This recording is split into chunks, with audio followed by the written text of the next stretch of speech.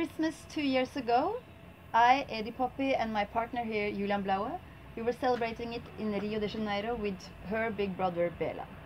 After dinner, we decided to go into town. We wanted to explore this city, and Julian had this vision that we should go to this upper-class lake called Lagoa, where there was a beautiful Christmas tree in the middle of the lake, and on top of the three very famous mountains, there is this Cristo Redentor, the world's biggest Jesus sculpture, and it's kind of blessing the whole town.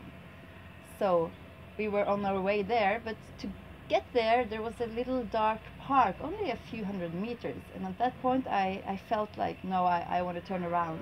But Julian pushed because we were so close to our dream in a way, and everything went fine, so we had champagne and we were just really so happy. It was only on the way back that we got robbed by two poor men from a favela close by, and they had a huge knife and asked us to give them everything. And of course we just threw everything to them, gave them everything, and thank God we actually survived and even got all our things back from the police later. But something in us died, I would say. And through this violent experience we understood something about poverty in the world, something about the violent structures. And this is what we want to share with you on our next performance at Sørlandets Kunstmuseum this Wednesday at 7 o'clock.